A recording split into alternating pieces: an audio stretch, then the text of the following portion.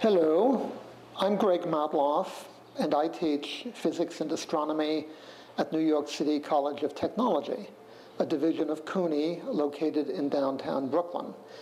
The chapter frontispiece art in this project, which combines park-like terrestrial settings with cosmic views and exhibit photos from the American Museum of Natural History in New York City, was prepared by my artist wife, C. Bangs. Our co-author, Les Johnson, is a physicist at NASA Marshall Space Flight Center in Huntsville, Alabama, and has directed NASA in-space propulsion and interstellar propulsion technology development projects. Paradise Reclaimed, our latest book, is scheduled for publication by Springer Copernicus sometime in 2009. In it, we try to present applications of solar system resources to prevent or alleviate dire environmental consequences for planet Earth.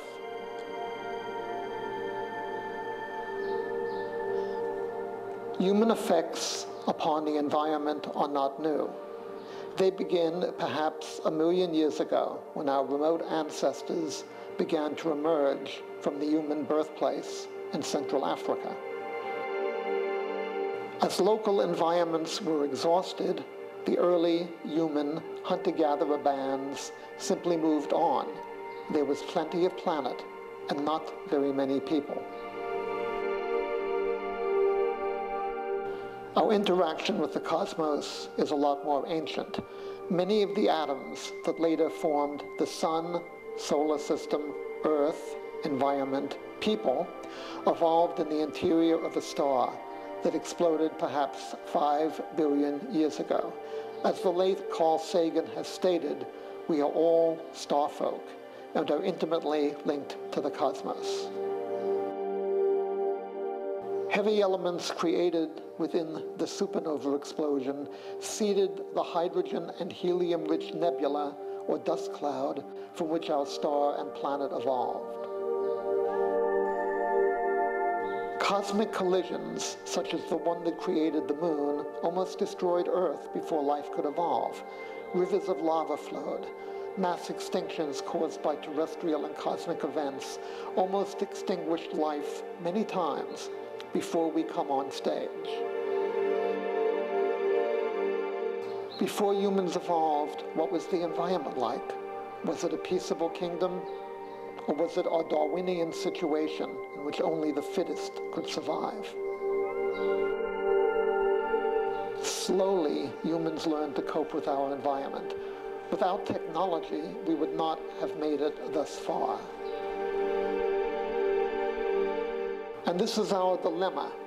We seem to be in a perpetual race between progress and societal collapse.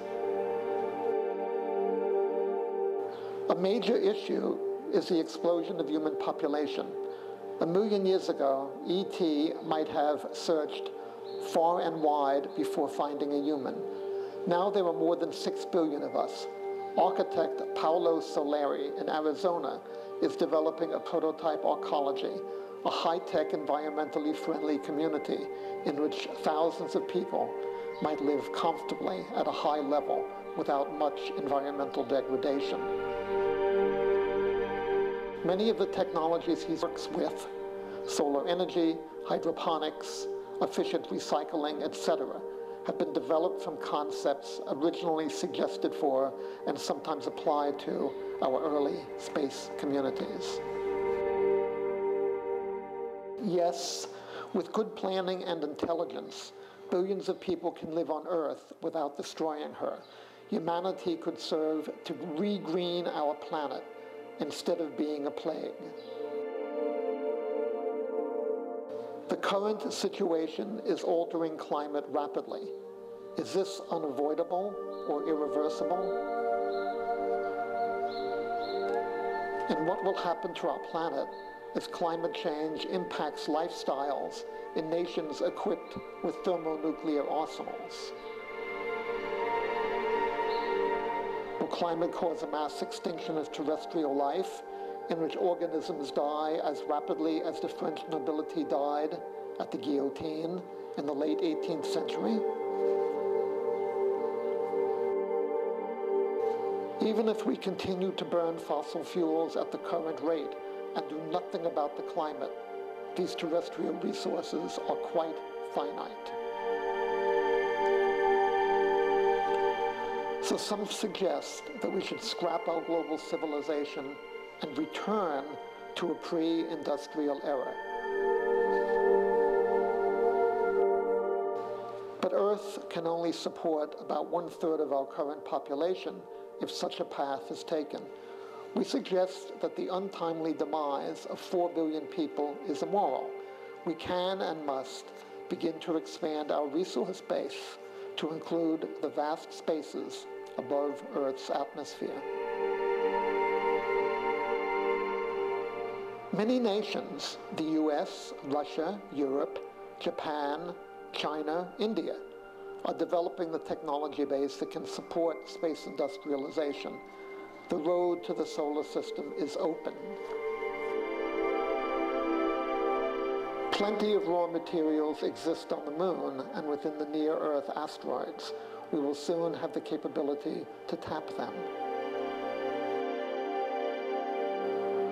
The US and Japan will soon experiment with Earth-launched solar power stations in space that will beam energy back to Earth at high efficiency. Constructing these facilities using space resources will greatly reduce the cost. For the energy-rich and relatively underpopulated US, space solar power may not be essential, but for China and India, it may ultimately be necessary.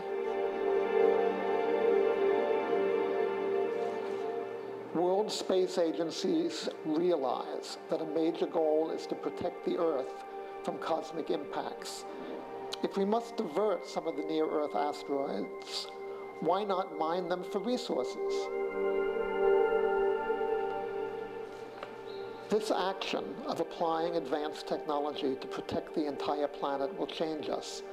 Unlike the dinosaurs who could not prevent the cosmic collision that doomed them, we can do it. And the effort will change us from a terrestrial to a cosmic species. More controversial is the suggestion that we could build a cosmic sunshade to reduce sunlight and thereby alleviate climate change. Yes, we could do that, but if we build such a device, will humans simply continue to pollute at an ever-increasing rate without altering their ways? Paradise Reclaimed paints a portrait of an optimistic future. If we are wise enough to unite and work together on this, terrestrial life within the solar system can live as long as the sun. Even beyond that, we can spread through the galaxy on wings that catch and reflect sunlight and starlight.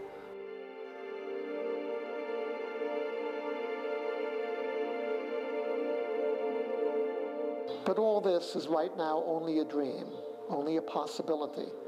People alive today will collectively determine if we will reclaim and regreen the Earth or if we will destroy it.